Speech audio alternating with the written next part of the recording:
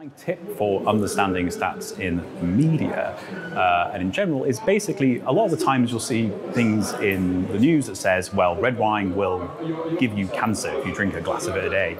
Or potentially you might see drinking a glass will protect you against cancer. And it can be quite confusing. At one minute, it seems like it does help you, and the other minute it seems like it doesn't. And you might just think, well, this is all a bit silly. We shouldn't listen to this. And the problem with that is how the literature of, say, anything science is reported in the news.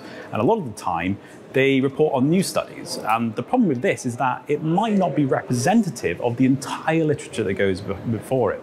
And usually when a new study comes out, it doesn't just disprove all the literature. What we like to do is take a literature as a whole.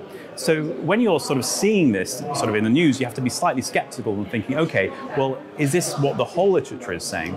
And for alcohol in general, it does tend to be some effect, negative effect on health, and there is a link with cancer over the long run. But that's the reason I know that is because I've looked at the literature as a whole. So that's my top tip for looking at stats in literature.